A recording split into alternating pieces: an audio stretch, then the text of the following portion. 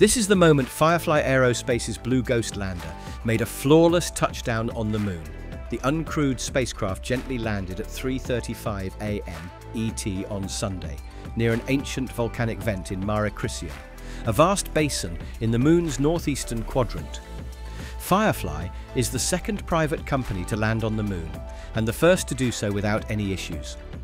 The Blue Ghost lander, about the size of a compact car, carried 10 scientific instruments designed to conduct experiments over a 14-day lunar day. These experiments aim to enhance our understanding of the lunar environment and pave the way for future human exploration. Firefly's success shows the growing role of private enterprises in space exploration, aligning with NASA's Commercial Lunar Payload Services program. This initiative seeks to foster a competitive lunar economy and gather crucial data ahead of planned astronaut missions later this decade.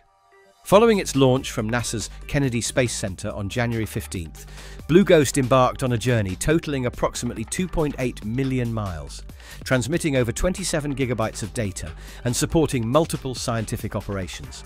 Notably, the lander's lunar GNSS receiver experiment successfully tracked signals from the Global Navigation Satellite System, GNSS, at a record-breaking distance of 246,000 miles, demonstrating that Earth's positioning technology can function on the moon.